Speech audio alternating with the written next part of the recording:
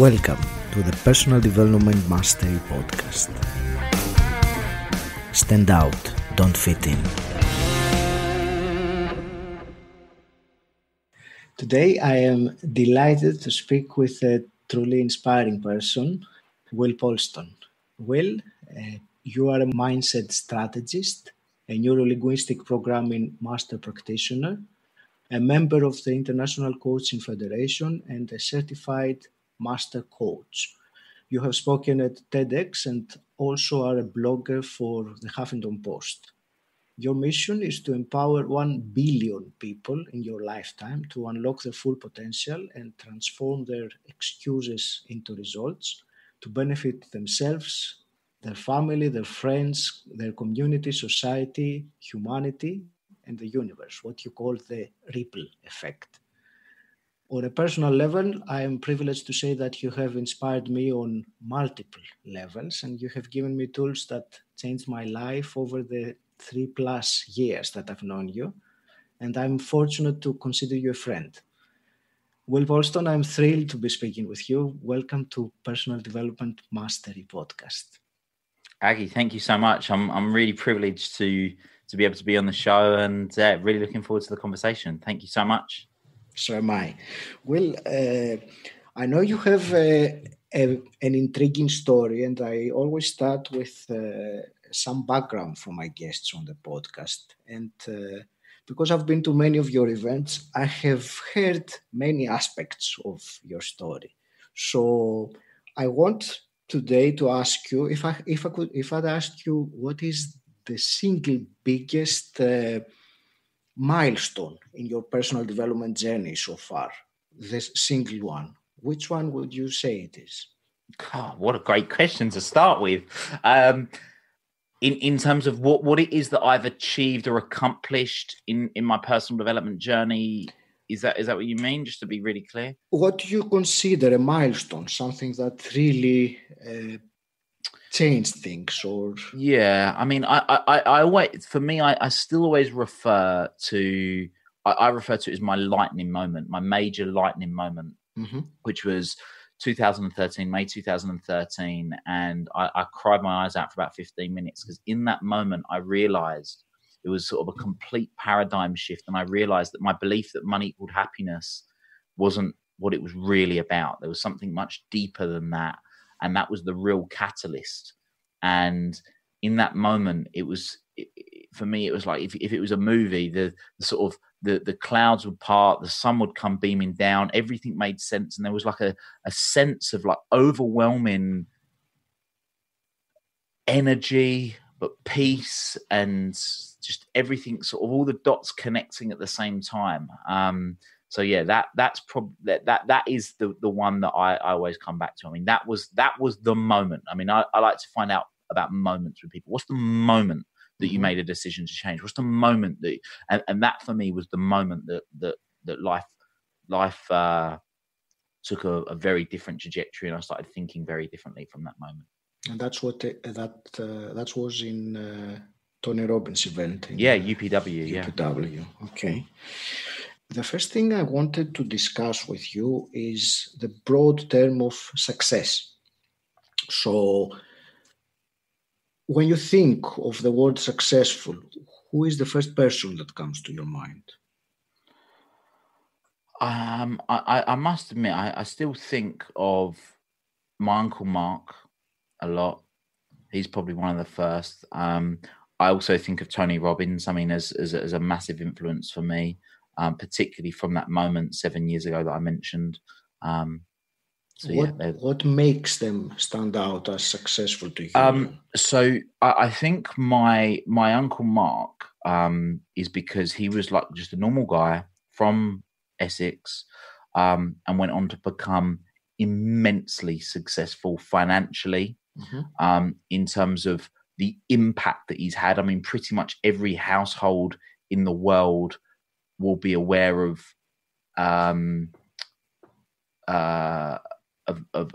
things that he's had a direct impact with, and the impact of that, and also that he was what I call like a true creator, you know, like he's the definition of creator. He pioneered reality TV.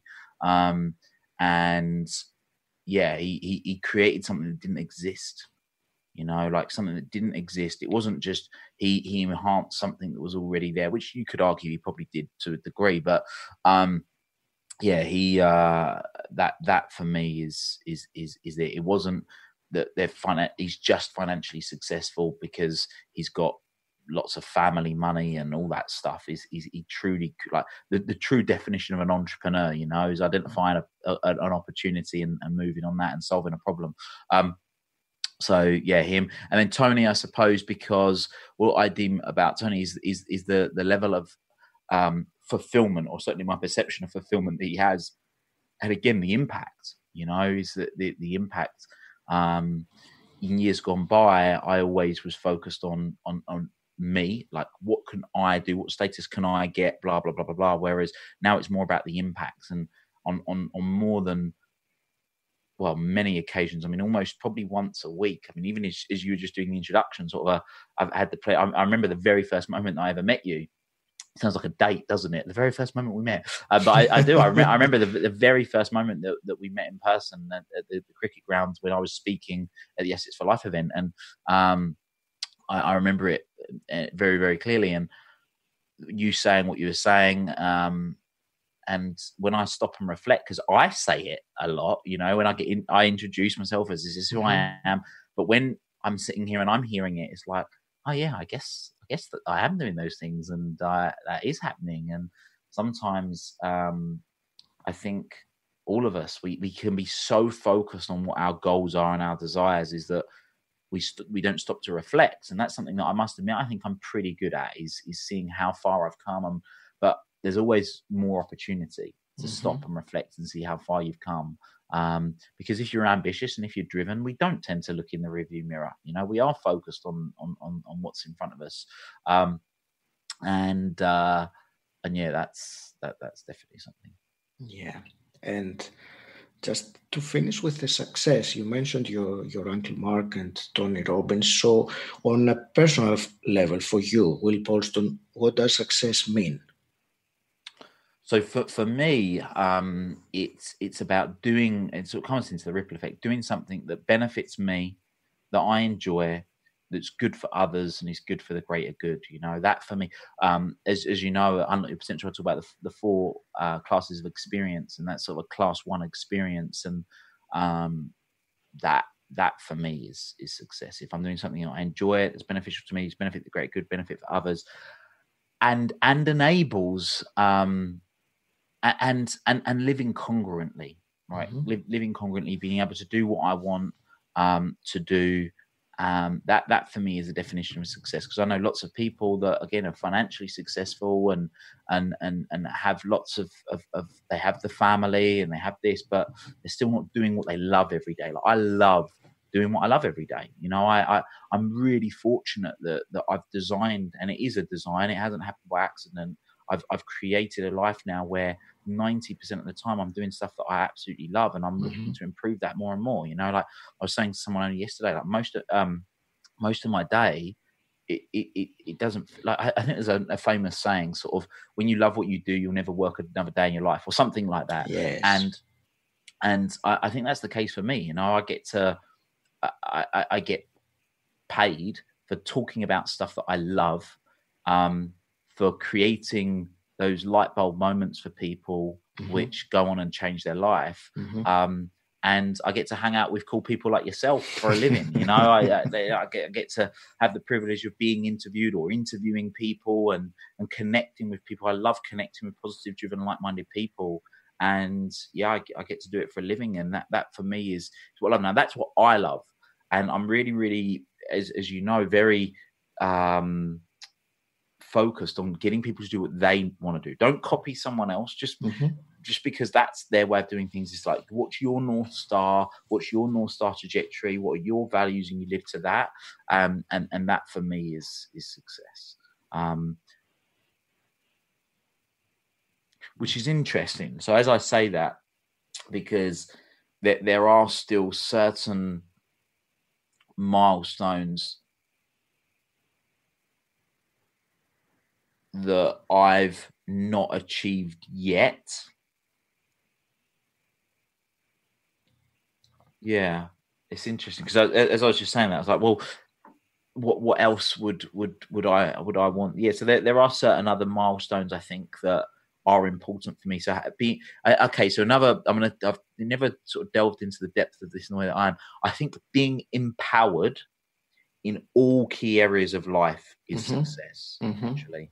So it's not just saying having great, because I've actually swung the pendulum from thinking money equals happiness to thinking money doesn't matter to realizing actually money really does matter, and finding that balance. So but then being empowered in all key areas of life. So health, fitness, relationships, social life, sort of mentally, emotionally sort of empowered. So yeah, being empowered in all of those areas for sure. That's great, a great answer, and I understand that making an impact to others, living congruently, and being empowered in all areas is. Yeah, because it's you know it's a really good question. I'm so glad you've asked this because I've never really reflected on it, but because I was just thinking, well, if I'm making an impact and I feel good and other people are benefiting, would I feel is that success for me? And I was like, well, no, not if the other areas aren't empowered. You know, it is that it's cliche, but it is about that balance. So yeah, so success for me is all areas of life being empowered or feeling empowered in all areas of life. So yeah, that's fantastic. And you mentioned some elements about the North Star or the values, and actually, let me ask that next because it's something that in your event Unlock Your Potential you discuss extensively about the vision or the North Star, as you call it, or the outcome that we want on a the furthest point that draw us towards that. So tell us what is its importance, and how can someone go about to find that North Star that guides their goals in life, their smaller goals. So for as long as I can remember, have been obsessed with goals. You know, even when I was 12, 13 years old, I had goals, but at the time it was very materialistic things. So it was like, I wanted to get a job. So I wanted to get a paper round, or I wanted to buy that item of clothing, or I wanted to buy that toy. And when I say toy, I mean like as a teenager, it was like mini motorbikes and petrol scooters and stuff like that. And I've always been obsessed with it. So I've been sort of actively practicing goal setting for nearly 20 years, I reckon.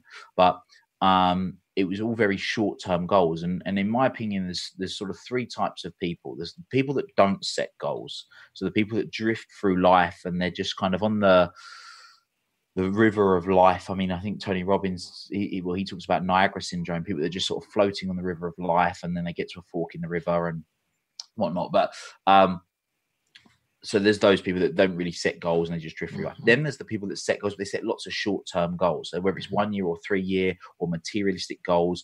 And the downside to that is every time they set a goal, the worst thing that happens is they achieve it. So they go, great, I feel good for 5 minutes. Let's set another goal. And then they end up on the hamster wheel of life of just achieving goals, setting goals, achieving goals, setting goals. And then they find themselves after a while, they become really deflated because they feel unfulfilled in what they're doing. So there's that.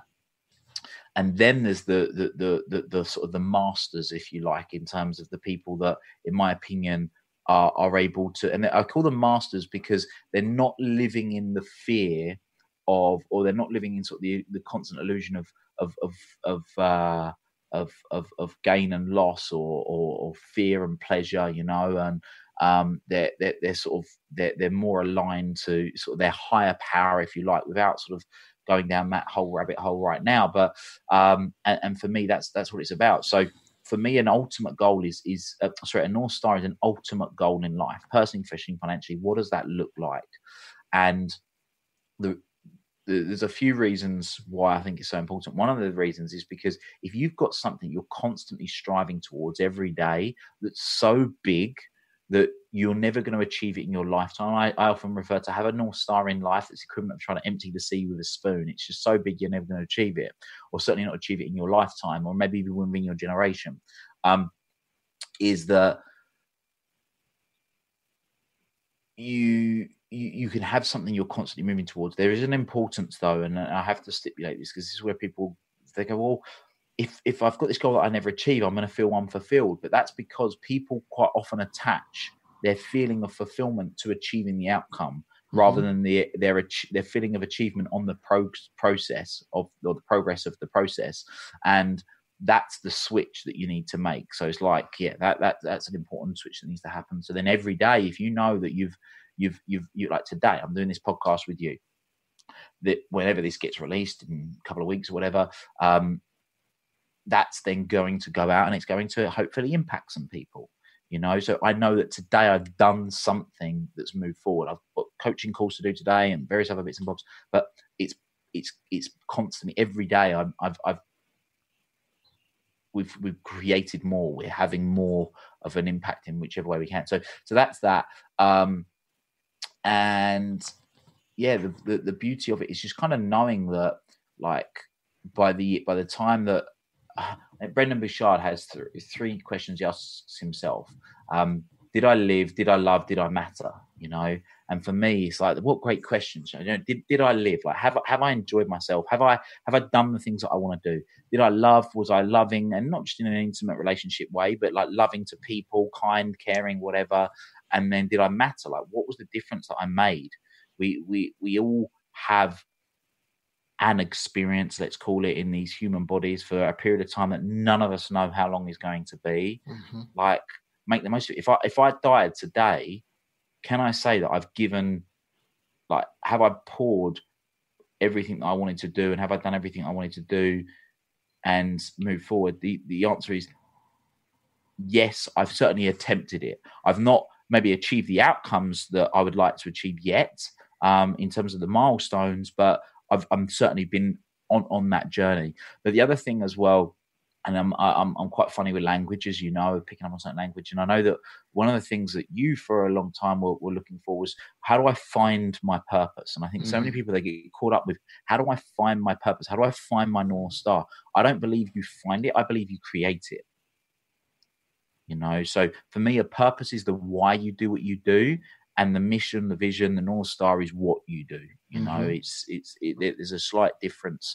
Some people sort of wrap them up into the same. But if you look at all of the great philosophers over the years, they've talked about some equivalent. You know, Napoleon Hill spoke about having a chief aim. The Greeks spoke about having a telos.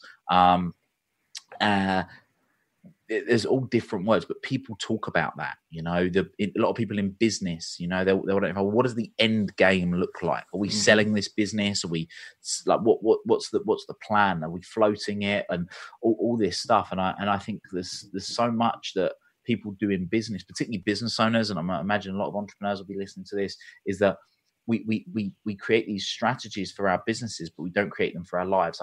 It shocks me.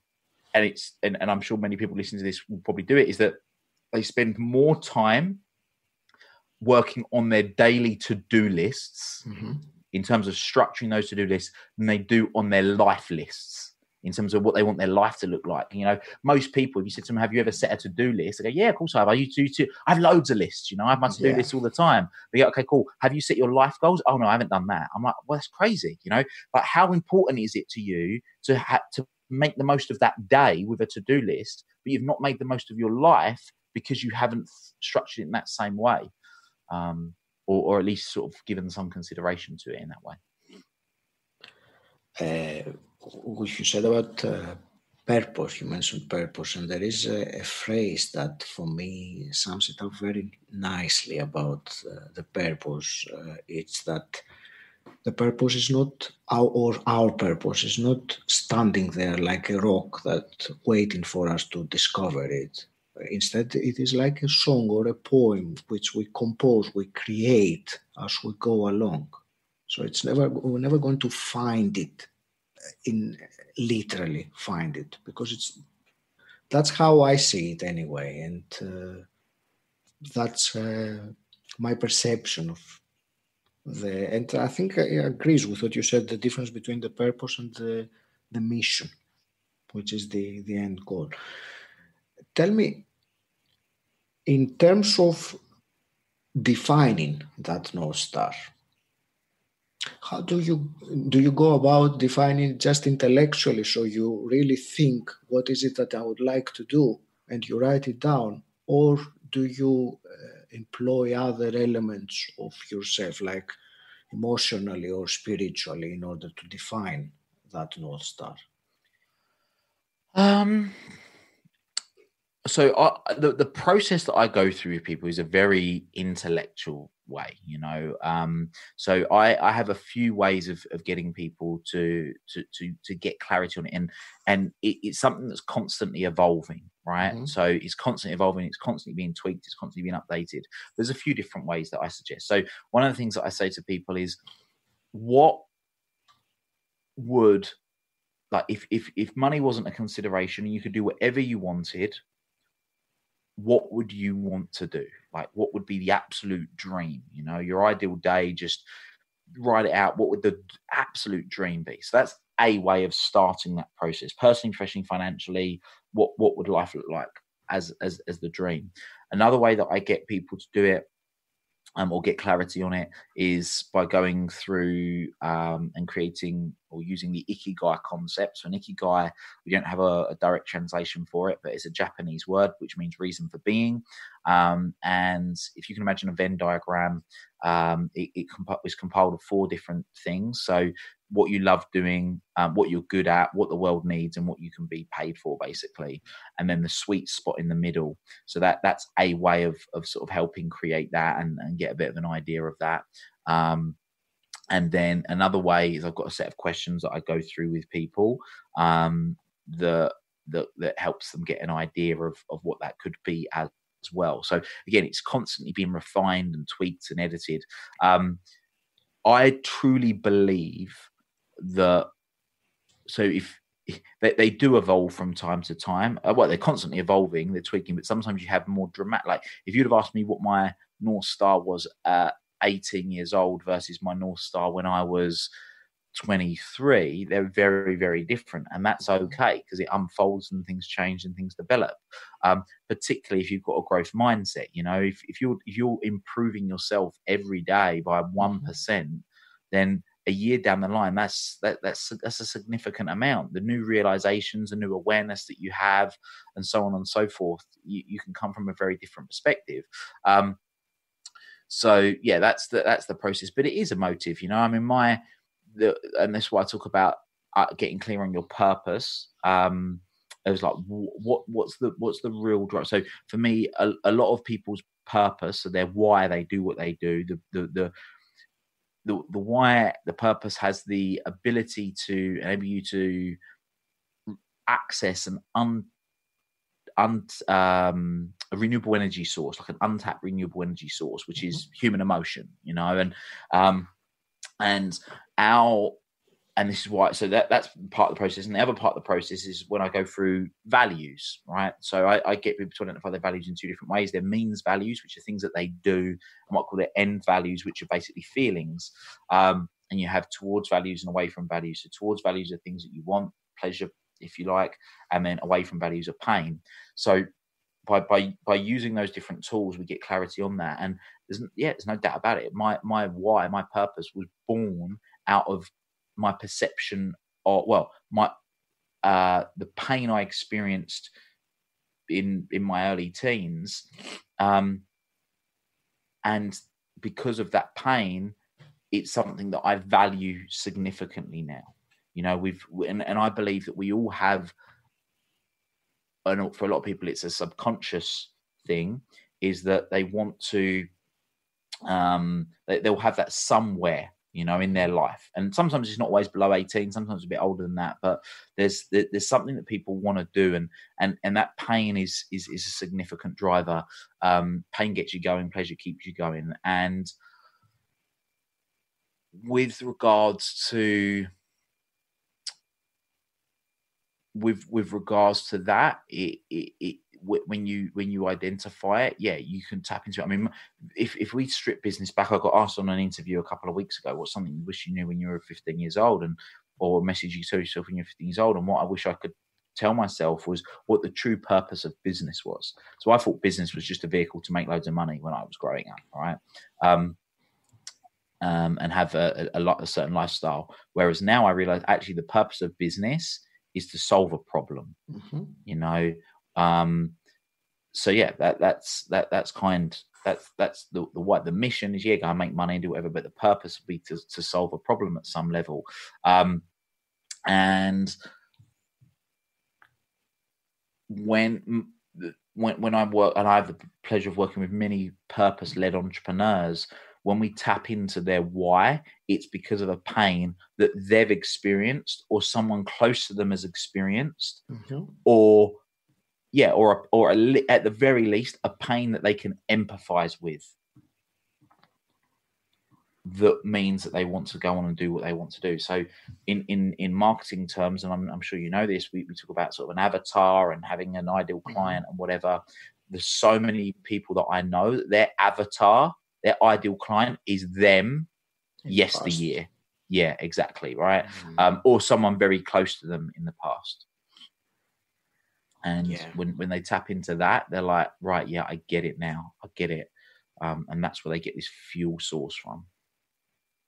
I know that this is my avatar because especially when you have gone through a journey of transformation and you realize that you could help others not to go through the same but accelerate the journey, it makes sense to try and solve a problem that you've already solved rather than trying to devise a completely new solution for a problem.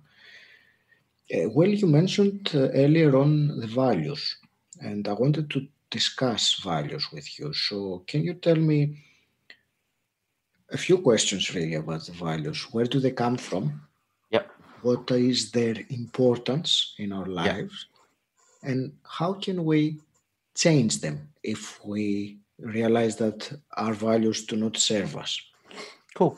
So let's start with question number one, and you might have to remind me of question number two. So question number one, where do they come from? So a value is basically a priority, right? So another word for value is a priority, something you prioritize. And it's interesting because there's lots of ologies, right? And ology effectively means study. So you've got biology and physiology and sociology and all the ologies. And one of the ologies is axiology, right? Which is the study of values.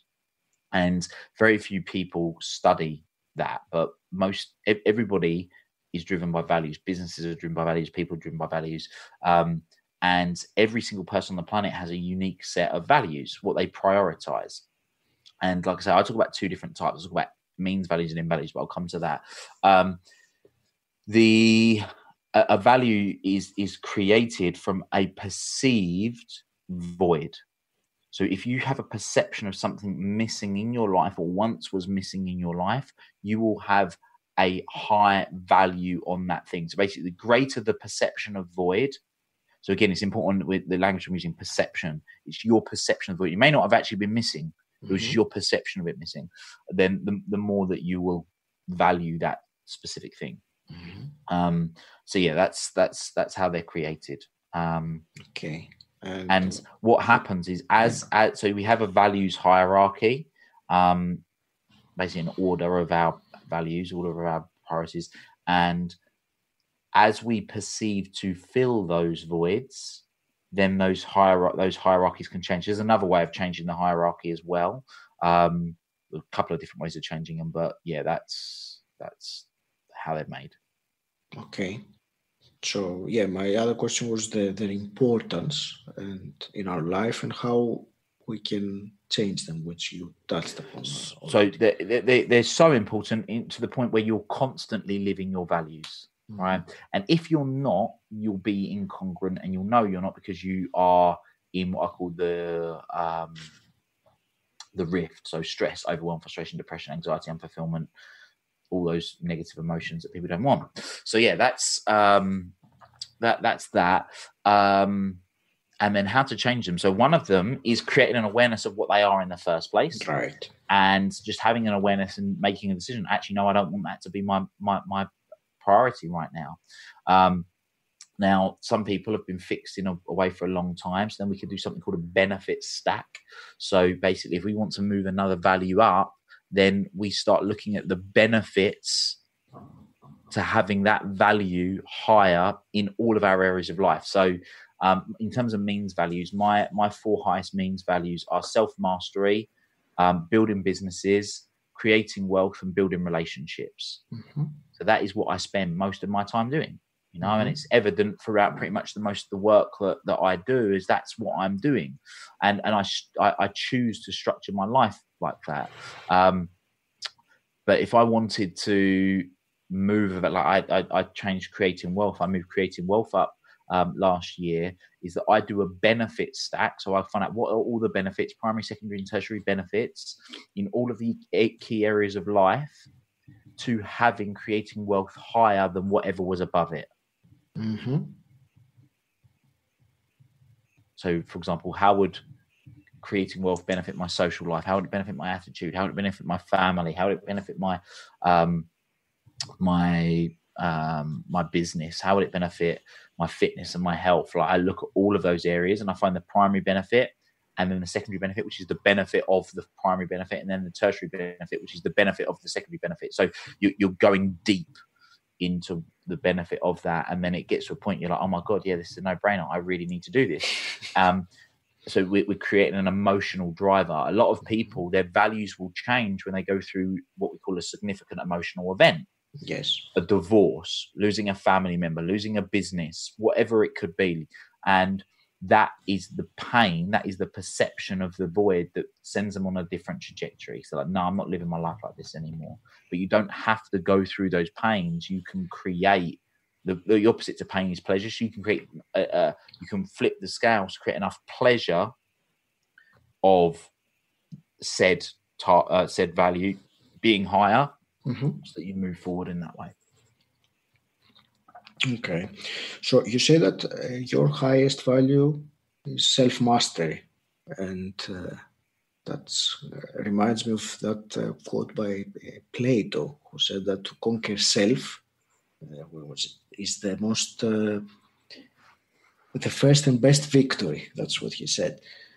My question is, because you said that they come from perceived voids. So for you personally, having self-mastery as your top means value, does that mean that you perceive you have a void of that? I perceived other people not mastering themselves. Okay. And the pain of that was enough of a driver. Okay, so the value, even though it is your value, so you don't refer to your own self-mastery. Is it perceived lack of other people's? Yeah. But because of me observing what I see in other people, and the impact that can have, I don't want to have that impact. Does that make sense? You know what? I never realized that when we say perceived lack, we didn't necessarily. I always thought that it was for myself, that I perceive that I am lacking that particular element, because in my mind, my higher values is the personal growth and learning, which I have always been. I mean, since I was a kid, I was an avid reader. And I never understood when I learned about these terms about values and the perceived lack, I couldn't realize where that was coming from for myself, because I was always learning and growing. But now it makes more sense seeing other people who really are not interested in growing or learning. Does that make sense what I'm saying? Yeah. Okay. So thanks for that. That's a nice clarification. That's cool. Let's talk about your coaching then, something different. And you have those three pillars in your coaching: clarity, action, and accountability. So in a nutshell, what's the importance of each of those three? Well, to take a back step, so it's all underpinned by congruence. And what I mean by congruence is that are your actions and intentions aligned? Because if they're not, you'll fall into what I call the rift, which is stress, overwhelm, frustration, depression, anxiety, unfulfillment. So for me, I was like, right, well, one of the things I've always been very good at is taking complicated stuff and making it simple, you know? And it's fair to say that life mastery is a complicated subject, you know, like all of the different nuances and everything you can learn. Most complicated. Yeah, exactly, right? So I was like, right, how can I refine this into the simplest way that I know? And that was what it was for me. I was like, actually, yeah, there's three things you need to do. You need to get clear. You need to take action, which is really just those two. But for me, I was like, well, why don't people take action? Like, what are the reasons that people don't take action? I just boiled it down to two things. It was lack of clarity and lack of accountability. So it was like, right, yeah, accountability is key. Look at any peak performer. Sports was a great example of this. They have a coach. Any really successful businessman will surround themselves with people that are great, that they can learn from, you know, whether it's people in their field or other high achievers, because it keeps them accountable. It enables them to keep raising their standard, you know. And yeah, that's where the accountability piece comes in. So clarity is about, right, get clear on where you are, get clear on where you want to get to, reverse engineer the process, and start taking the steps. I also include under that, so that's the practical part of it, but I also included that is clarity of mind, right? So the perspective of things. Like most of the work that I do isn't really actually about getting people into action. Like that's why I don't regard myself as a motivational speaker. You know, I don't like to motivate people. There's a difference between motivation and inspiration.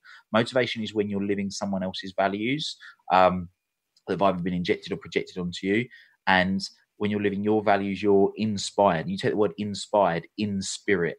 Another word for spirit is energy. You're in energy. You have that energy. So I love getting people to access that and have their own drive. I say to so many of my clients, like, I'm going to coach you to make myself redundant, you know, in the respect of that you're going to have the tools, but for as long as you want to continue to grow, then you're going to want that accountability.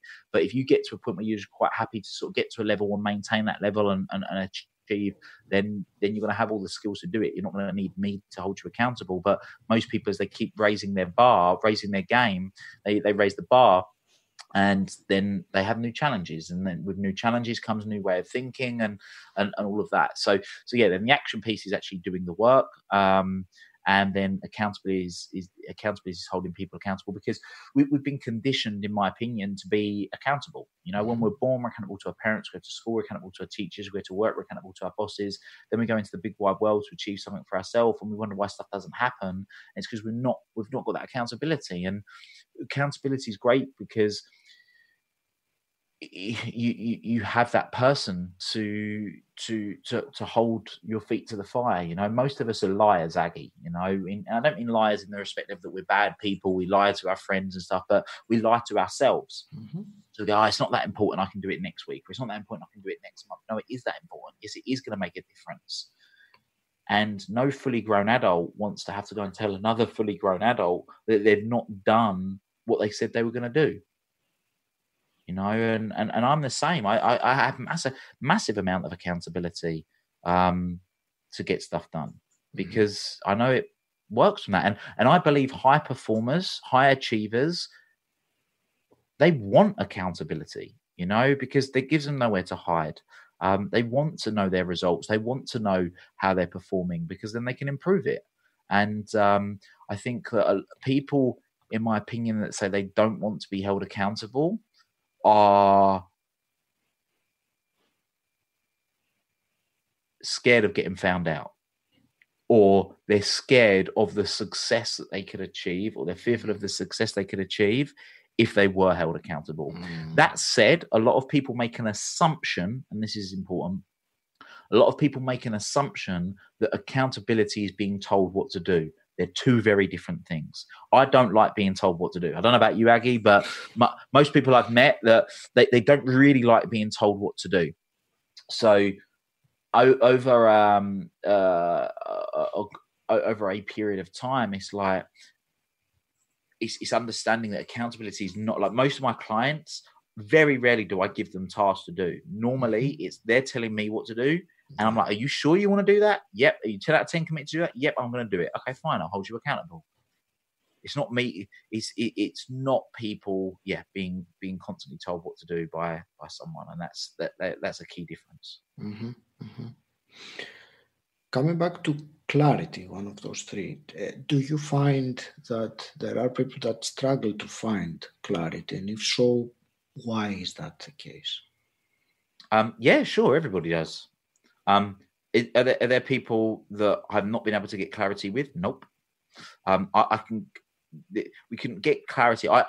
The process that I go through with people is it's a combination. It's a bit of a dance, and it is a bit of an art. I suppose it is a science, but there's an art to it as well. Is that North Star, reverse engineer it? 10-year, 5-year, 3-year, 1-year, 90-day, 30-day. That gives us a trajectory of what needs to be done. Mm-hmm. Then sometimes we need to change our perspective. So Wayne Dyer once said, if you don't like something, change it. If you can't change it, change the way you think about it. So that's, for me, like, clarity comes under either or of those. So we're either changing something or we're changing the way we think about it, which is just, again, clarity. It's creating a new awareness, gaining new insights. But yeah, anyone can get clarity about anything. You've got to also remember, Aggie, is that, and anyone that's listening to this, is that any problem is simply an unasked or unanswered question. Thank you for listening to this first half of the interview with Will Polston. Tune in to the next episode, number 34, to listen to the rest of the interview, where Will speaks about goal setting, morning routines, NLP, and he gives some fascinating answers on my quickfire questions. Thank you very much for listening. Please take a moment to subscribe, rate, and review Personal Development Mastery on Apple Podcasts. If you want to know more about me and how I can help you, join my Facebook group, Personal Development Mastery. The link is in the show notes, or you can simply type bit.ly/PDM group.